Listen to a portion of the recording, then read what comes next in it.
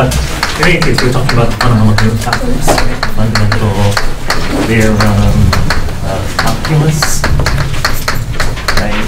And we had finished up with. So, can anybody tell me what's the statement of the fundamental theorem of calculus? What does it tell? There are two parts of it, right? The second one is the one we did first. And that's the one that tells you about how to evaluate definite integrals, right? The first one, remember, what can anybody tell us what, can anyone put into language what the first fundamental theorem of calculus tells you?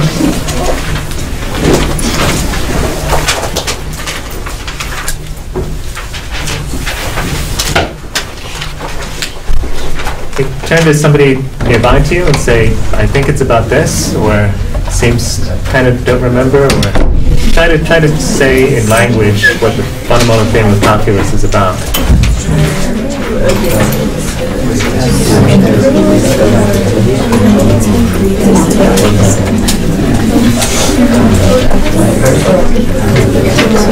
Okay. Now that you've all given it a shot, what is it? What's the first fundamental theorem of calculus about? Somebody want to say it? Hunter? If little f is a continuous function on a closed interval from a to b, and big F is an antiderivative of little f, then the integral from a to b of little f of x dx equals big F b minus big F of x. Oh, okay. So that's actually the second fundamental theorem of calculus. That's although we introduced it first, so it's understandable that you might think that would be the first one. But does anybody remember the other fundamental theorem of calculus? Okay. Mr. L in the back. Yeah, I think it's a limit as h opposed to 0 of f of x plus h minus f of h over h. So in essence, is a derivative of an area from x to x plus h under the curve. Right. So this was, so you're talking about how you prove it, basically. Yeah. So, right, so remember the idea, right? You start off with some function f, right? F is a continuous function on some closed interval, right?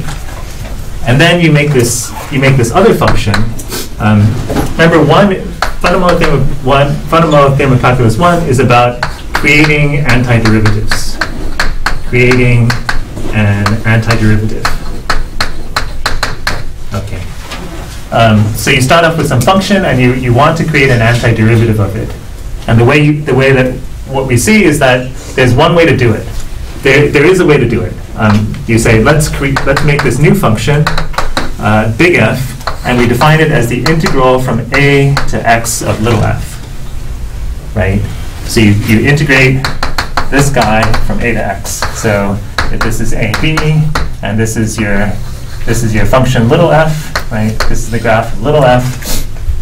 Then the way you create your new function is saying we're going to integrate from a to x little f. Right? We integrate little f from a to x, and we call that value, right? We call that value big F of x. Okay, right?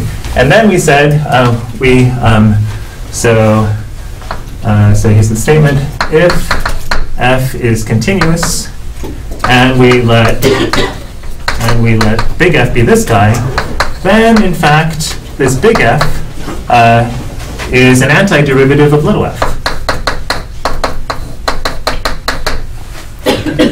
Then this big F is an antiderivative of little f.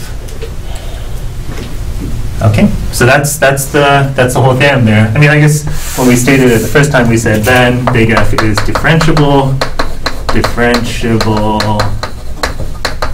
on AB, and in fact its derivative is little f. Okay, so maybe that's the full thing, but the idea that this is the gist of it, right? You can create an antiderivative of any continuous function. Okay, any continuous function, you can make an antiderivative for it. Okay, so okay, is that all right? Everybody all right? Okay, so for example, if I say I'm going to create a function by integrating e to the t squared over the interval 0 to x. Okay, and I differentiate that with respect to x. Okay. Okay. Then take 5 seconds and write down what this is equal to.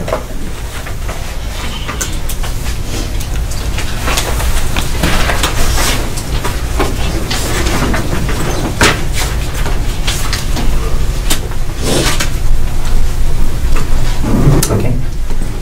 Turn to somebody nearby and say the answer is, I think the answer is this.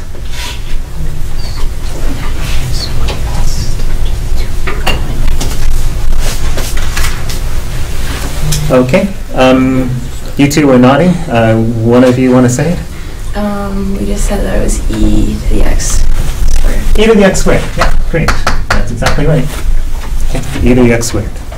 Okay, so this is exactly what the fundamental theorem of calculus is telling you. It says if you create this area function guy, right?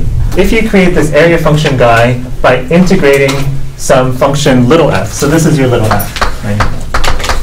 Right. This is your little f, and we're integrating it, right? To spell it out, let little f be e to the x squared. Okay.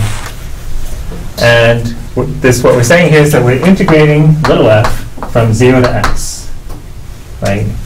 And then so we're creating a function, the integral of little f from 0 to x.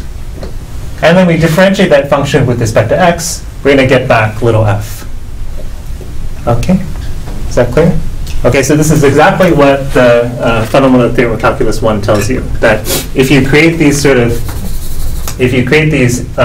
area functions, then when you differentiate them, you get the integrand. Okay? Okay. Okay.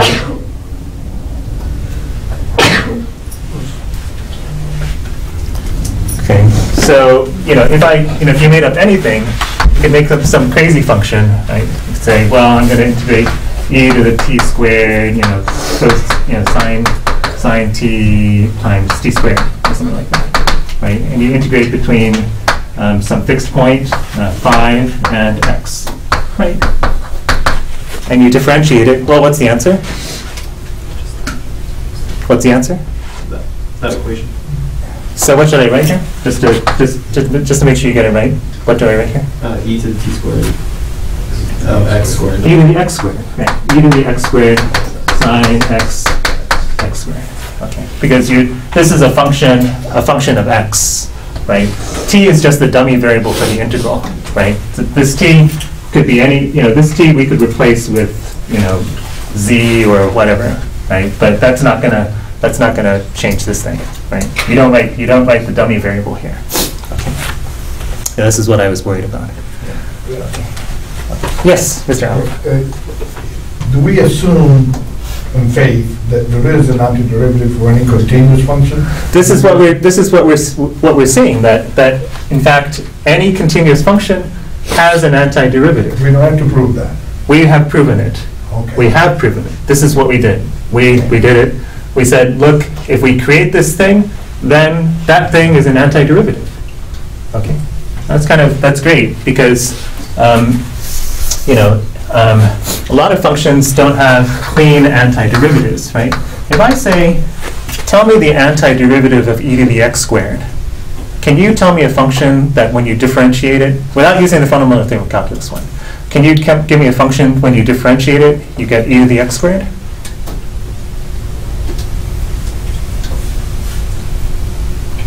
The answer is no. Right? It's not. It's in fact there is no simple form function whose derivative is e to the x squared.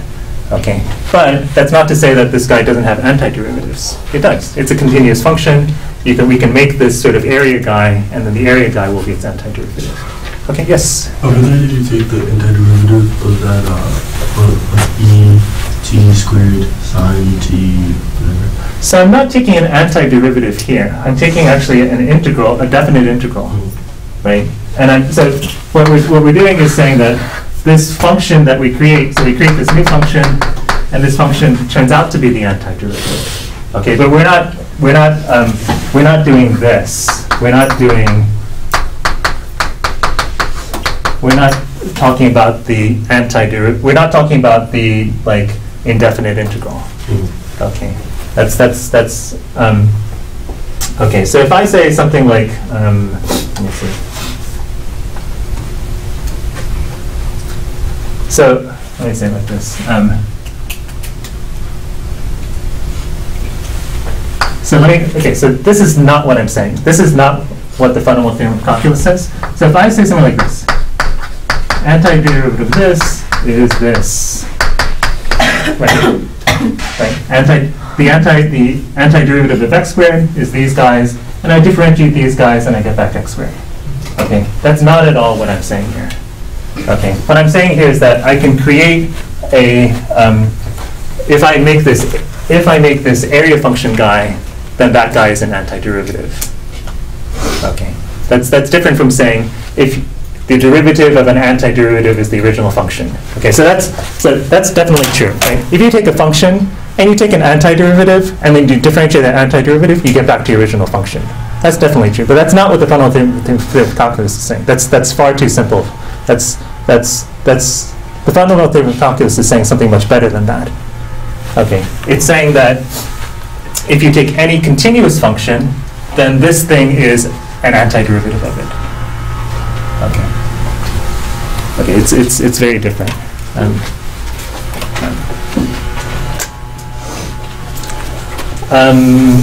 Okay, let's do a couple more examples of using the fundamental theorem of calculus.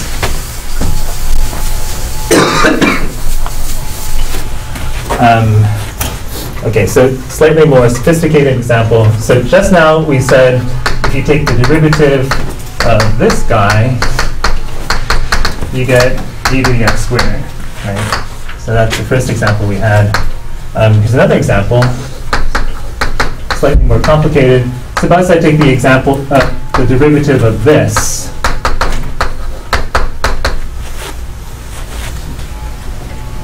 Okay. The derivative, suppose I make a function, and this guy is the integral from 0 to x squared of your little f, right? So the integral from 0 to x squared of your little f, right?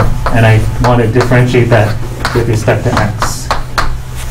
Think about it for a minute and see if you can come up with the answer. This you have to use another bit of your previous knowledge.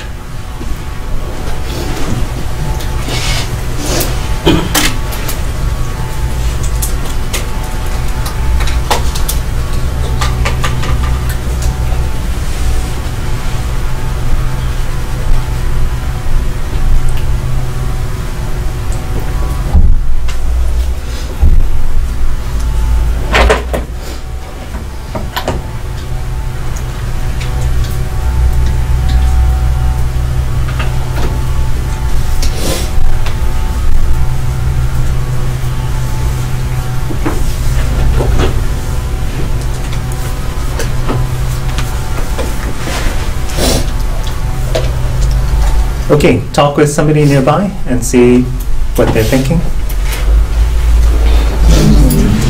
You need to invoke one other fact from Calc 1. You need one other rule from Calc 1.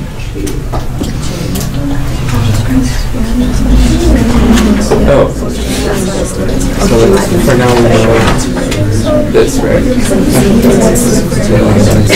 Right now, physically, we're placing x squared here, which is another function I just told you with us. It's not this x, so it doesn't look like it. Okay. What other rule do we need to invoke? What's the other thing we need to use? Chain rule. The chain rule, right? The chain rule, right? So this thing here, do you want to tell me what the answer is? Do you want to try? Go ahead. I'll try. Yeah, go ahead. I don't It's think okay. I got it right. That's all right. That's all right. So I just did e to the x squared So e to the x squared and then squared. squared. Or not the x squared would be squared, so. The x squared squared? Yeah, but then you multiply that by 2x, or? By 2x? You're close, you're close. Okay. Okay, you're not far off. Okay, not far off. Okay, so so let's think about it, right? This guy is big F of x, right? Let's call this guy big F of x. Okay. So now we're differentiating, right? And what we saw was that the derivative of big F was just e to the x squared, right? Okay. Now what we're doing is we're differentiating. What function are we differentiating now? F of big F of x squared, right? We're differentiating big F of x squared, right? So what do we get by the chain rule? It should be F prime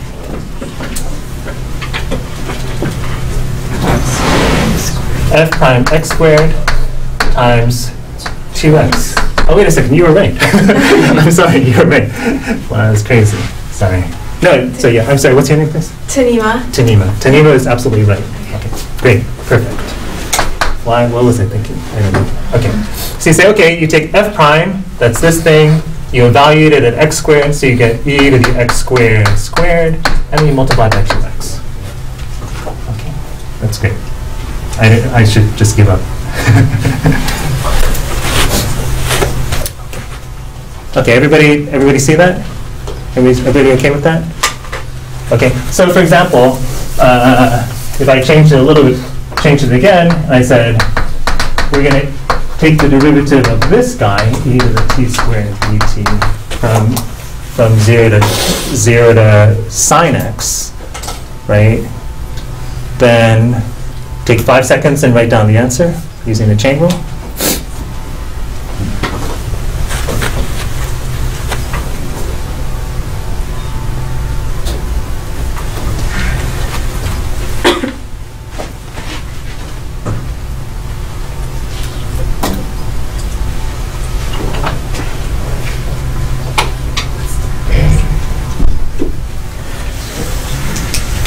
Okay, so what's the answer going to be? Anybody? Yes, Elizabeth? Cosine x times e to the sine x squared. Right. So you take f prime, evaluate it at sine x, right? So f prime, evaluated at sine x, times the derivative of the sine, right? So if I replace this with a u of x, right, it's going to be f prime, let me just call this thing u of x, whatever function I put here, it's going to be e to the u squared x, e to the u squared x times u prime x, right, by the chain rule. Okay, is everybody all right with that? Anybody confused? No? Good? Okay, great. Okay. So this is how you use the fundamental. This is sort of an application of the first fundamental theorem of calculus, right? It says that if you have this sort of area function, and then or even some variation of the area function, and you differentiate it, then you can do it. Okay. Let me just make one dumb comment. If I switch the direction like this, I said we're integrating from x to 0 rather than 0 to x. What would the answer be in that case? You just put negative, right? Right, because when you reverse the order of the integral, you get negative the integral. Okay, so just some of the problems in the book involve something is on the bottom rather than on the top. Okay, so nothing impressive. Okay. Okay. Okay. So. Okay, so let's go on. So we said that fundamental theorem of calculus 1 gives you fundamental theorem of calculus 2. Okay. So fundamental theorem of calculus 2, as Hunter said earlier, is if f is continuous on AB and big F is an antiderivative of little f then the definite integral from a to b of little f is the difference of big F at the derivatives, at the endpoints. Right. Okay. Let me call this, just so that we don't get confused, let me call this thing G. Okay.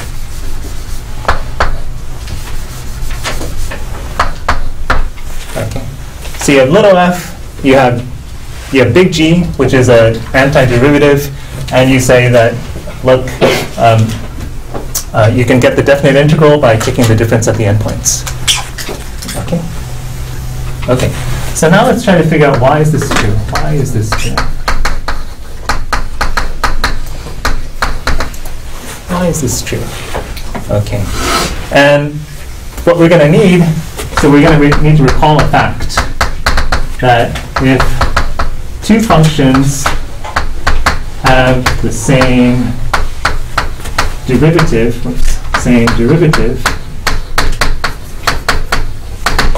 then something happens. If two functions have the same derivative everywhere, right, everywhere, they have the same derivative everywhere. You've got these two cars, and they're traveling at exactly the same speeds. They're on a track. They're traveling exactly the same speeds, right? When one car is going this fast, the other car is going the same speed. When the one car is reversing, So what do you know about these two cars? They just vary by a constant. Their positions differ by a constant, right? Then the functions, then they differ by a constant.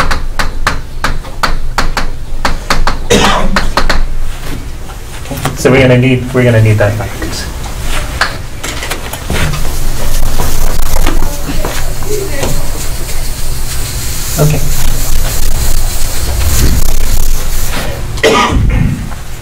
Okay.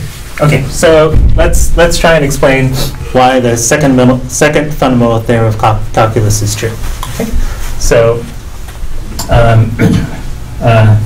let big F be the area guy from before. So let big F be the function we just made in fundamental theorem of calculus I. Okay.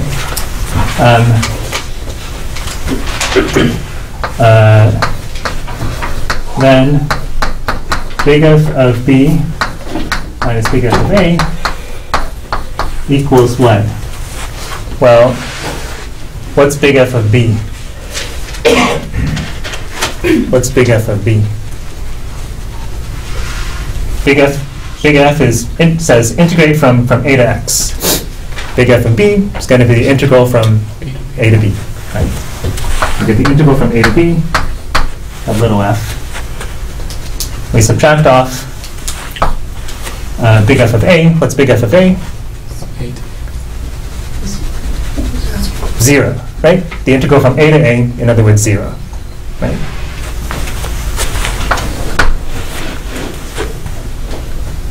Okay.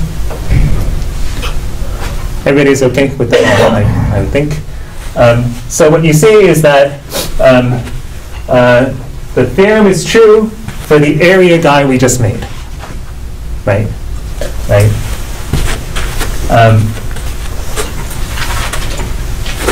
So if we look at this one antiderivative and we take big F of B minus big F of A, we do get the definite integral. Okay. I think it's not getting through. Let me say it again. I'll say it many times. I have no sense if you understand or don't understand. I can't read people's expressions. Maybe because I don't have expressions myself. I can't read people's facial expressions that well. But it looks to me that you actually don't understand what I'm saying. So I'm going to say it again. Okay. Fundamental theorem of calculus says that if you have an antiderivative, you take its difference at the endpoints, you get the definite integral. Right? Okay. Now, we look at this one antiderivative from before. We take its difference at the endpoints, and lo and behold, we get the definite integral. Fundamental theorem of calculus seems to work for this guy. Okay. But what fundamental theorem of calculus should work for any antiderivative, not just this one antiderivative. So now let G be any antiderivative, not just that guy. Any antiderivative of little f. Okay.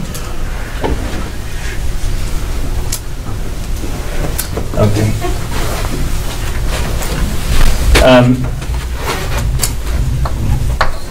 What can we say about G prime and F prime? What's G prime? G is an antiderivative of little f, so G prime is little f. F was an antiderivative of, big F was an antiderivative, so that's the same, right? So these guys have the same derivative, right? Big G and big F have the same derivative, right? Since G prime equals F prime, we know that G and F differ by a constant, right? G must be F plus some constant, right? Some fixed constant. Okay. Who can see the end?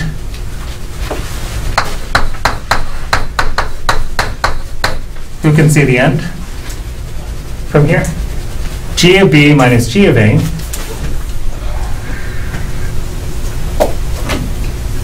Are you there? Is it like B minus A? Is same as F B minus F A. exactly, right? It's going to be F of B plus C minus F of A plus C, right? The C's cancel off, and you get F of B minus F of A, but we already saw that that's the definite integral. Okay, so it works not only for the F that we made, but in fact for any antiderivative.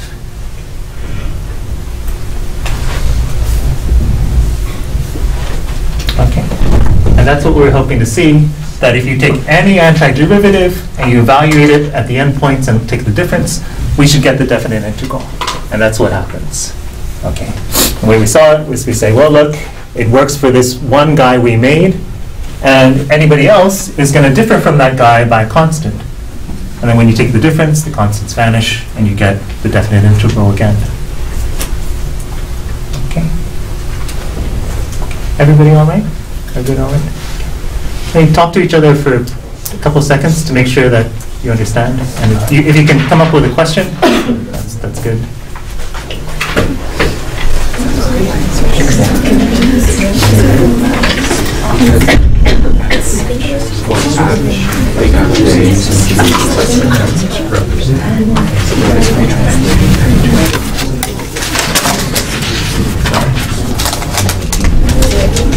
Or directly translate what's on the left side of the integral. So from A to A, the integral from A to A will be 0.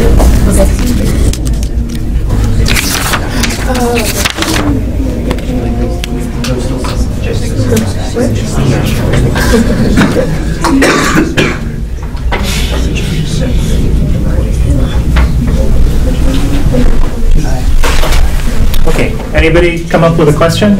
Anybody come up with a question? Everybody else? Everybody, okay, yes? In the first example part that you did, why is there a minus 0 at the end? Well, this is f of b, right? And this is f of a, right? F of a was, so big F of, right? Big F is you integrate from a to x, right? Big F of x, integrate from a to x. We look at f of b. What's f of b? What's the integral from a to b of little f? What's f of a? Well, that's going to be integral from a to a of little f, right? But the integral of f from a to a is the area, right, of this line, right? The area under this point, which is 0. Okay, so this is just 0. Other questions? Okay. Okay. Any other questions? Okay. Okay, so now you understand the fundamental theorem of calculus, both parts of it, which is great. Those of you who took Calc 1 with me probably heard me tell this joke that I once had lunch with my postdoc advisor, and he said, if you could plagiarize one theorem in history, what theorem would you plagiarize? That is, what name would you put on? He said, I actually proved this theorem, even though you didn't. And I said, I thought about it for a bit, and I said, the Calderon-Zygmunt decomposition. This is because the field of mathematics that both he and I mean, yes, anyway, we do a kind of mathematics called Calderon-Zygmunt harmonic analysis. And a lot of the results in that field can be proven using this thing called the Calderon-Zygmunt decomposition. So I thought, okay, this is a pretty good, this is I'd like to plagiarize that. But he said, you are thinking too small. I would go for the fundamental theorem of calculus. I was like, oh yeah, he's right. Yeah, if you wanted to put your name on one result throughout history, this would be it. Okay, so yeah. Yes, Professor Tonchitsky, you were right. Okay, so yeah, so now you understand the fundamental theorem of calculus, which is good. Okay, a couple of things I want to say. So there's one thing that we can get from the fundamental theorem. There's a couple things one more thing we can get from the fundamental theorem of calculus 1. So fundamental theorem of calculus 1 gave us fundamental theorem of calculus 2, but it also gives us something called the mean value theorem for integrals. Mean value theorem for integrals. Okay, so let's recall the plain old mean value theorem, right? Your old friend, the mean value theorem. It says pictorially, right, that if you have a function you have f that's continuous on the closed interval AB, and it's differentiable on the open interval AB, then there exists, I don't know if I've used this before, there exists a point C between A and B where f times C equals f of B minus f of A over B minus A.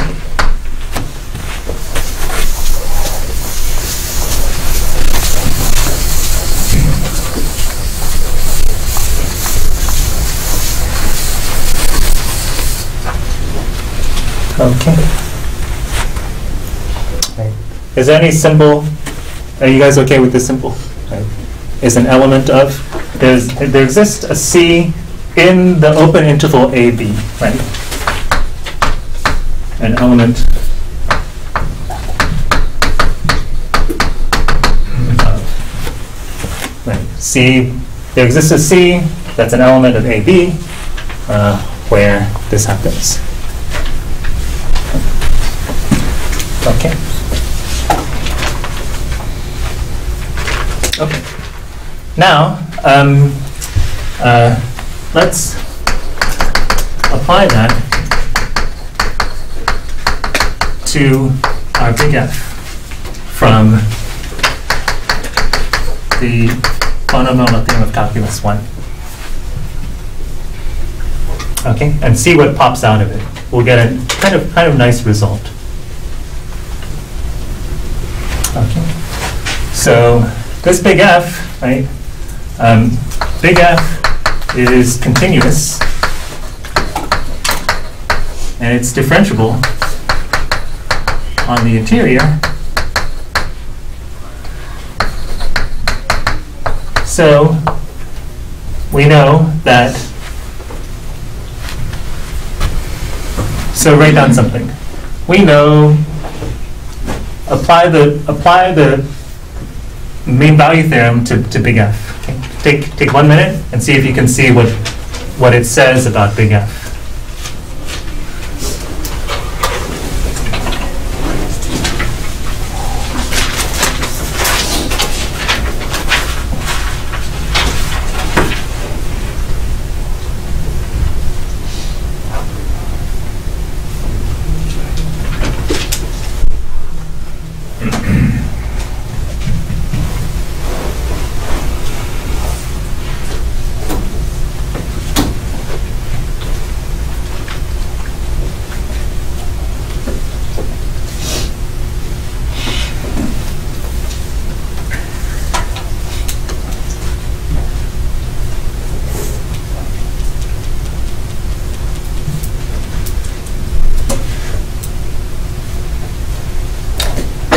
turn to somebody nearby.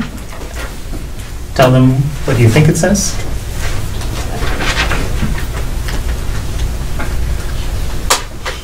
Or just say, I don't know. That's okay. That's all right.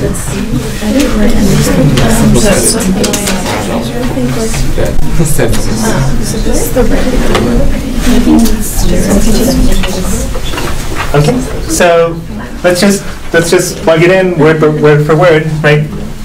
F is continuous on AB, differentiable on AB, so there exists a point in AB where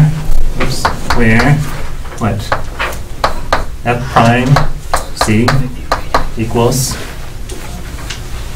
big F of B minus big F of A over B minus A.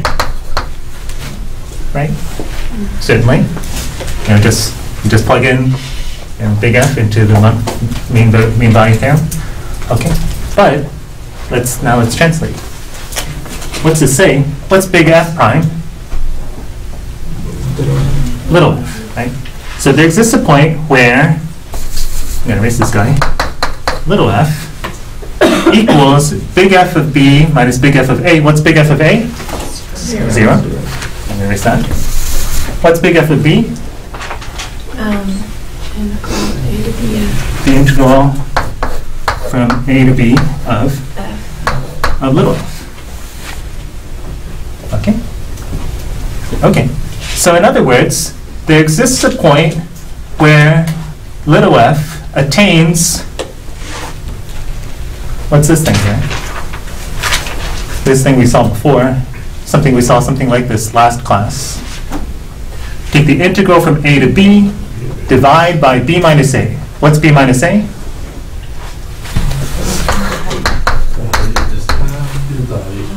The width of this interval, right? Right? You divide by the width of the interval. You take this area, you divide by the width of the interval, and what do you get? Average. The average value, right? Okay. So this is the theorem, right? That if your function, so the theorem says, so this is the mean value theorem for integrals, mean value theorem for integrals. If f is continuous on AB, then there exists a point where f of C is the average value. The average value of f on the interval AB.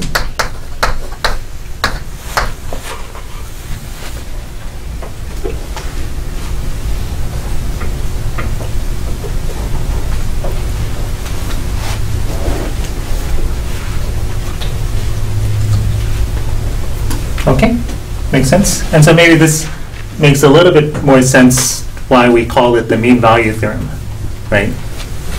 Given any continuous function, there's a point where you attain the mean value, right? There's a point where you attain the average value over that interval. Okay, and you see how we get it, right? This is the proof right here, right? Apply the mean value theorem. Apply the mean value theorem to this guy we got from the fundamental theorem of Calculus 1.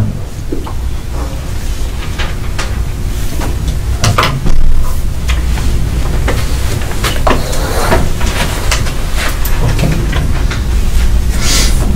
Any questions? Any questions?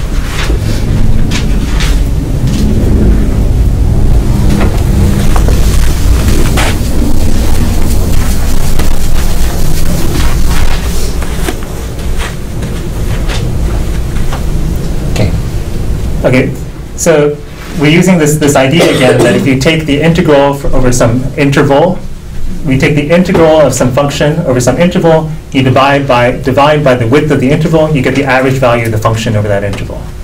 Okay, we used it last time. We're stating it again this time. Okay, just for fun, you don't have to know this part, okay? But let me give you another way of thinking about. So why is this thing the average value of f over AB? Why is this thing the average value of f over AB? Okay, so like I said, this is just for your enrichment. Okay, you don't have to know this, but maybe it'll help you understand things. Okay, okay. So how many values are there of f between a and b? Right.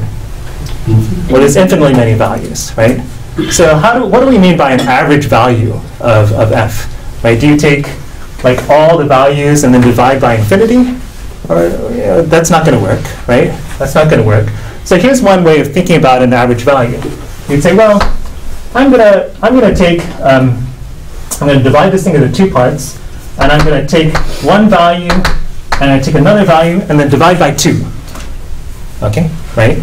I take one, I sample at one point, I sample at another point, I divide by 2. That's an average value, right?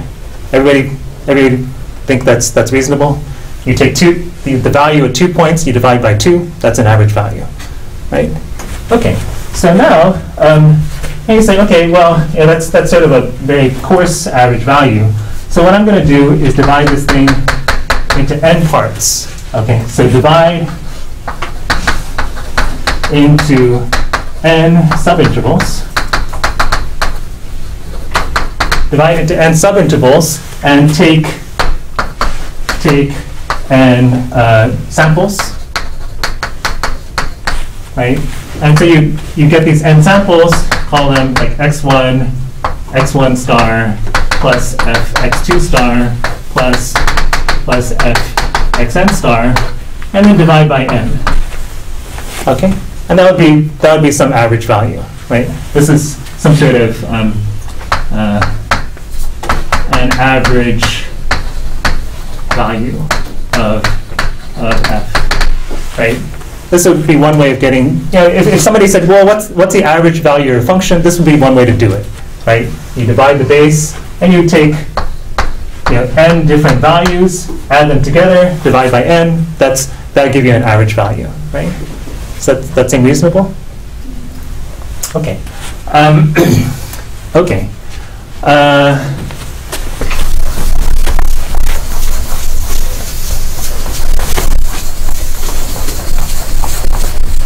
Okay, but then notice. No. Okay. And then maybe what you would do is let n go to infinity. Right? Let n get bigger and bigger. And as n goes to infinity, well, that should give you something that's even closer to the actual average value. Okay? Right? That should be, you get something that you believe is the average value of f on the interval, right? Because you'll take more and more points. You'll take 1 billion samples, divide by 1 billion, add them together, divide by 1 billion. You take 1 trillion samples, add them together, divide by 1 trillion, right? This should be something like the average value, right? Okay, but then you notice this thing here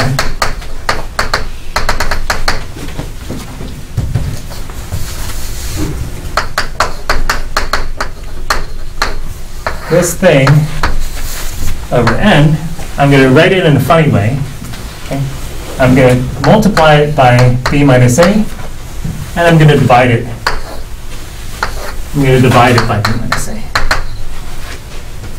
Okay. So this thing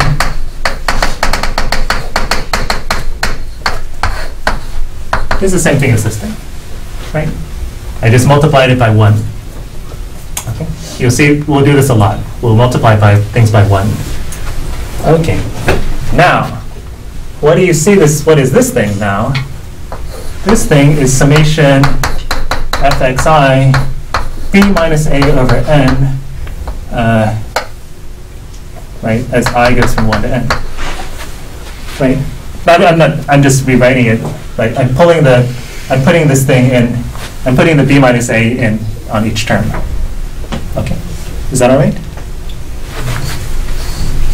Okay, should I write it differently? I'm going to write it differently. Right? You get fx1 b minus a over n plus fxn star b minus a over n.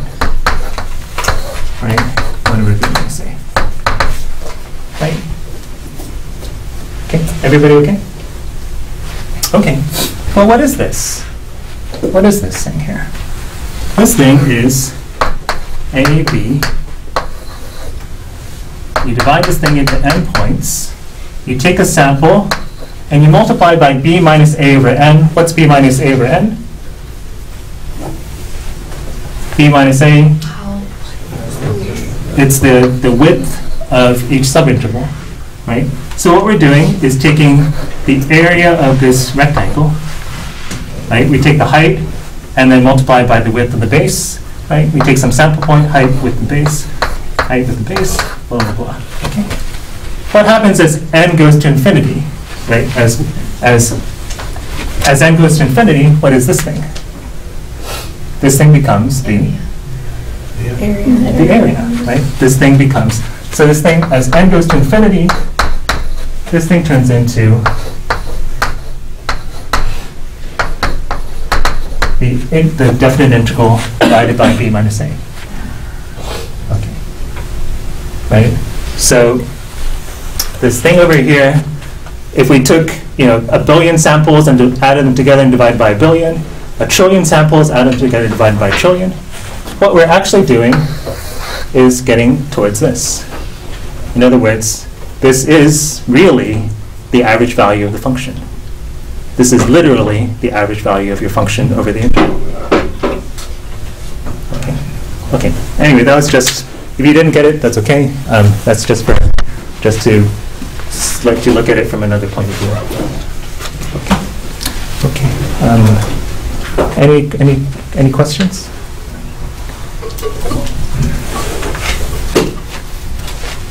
Okay, that's it for today. That's it for today. If you didn't turn in your homework, please give it to me.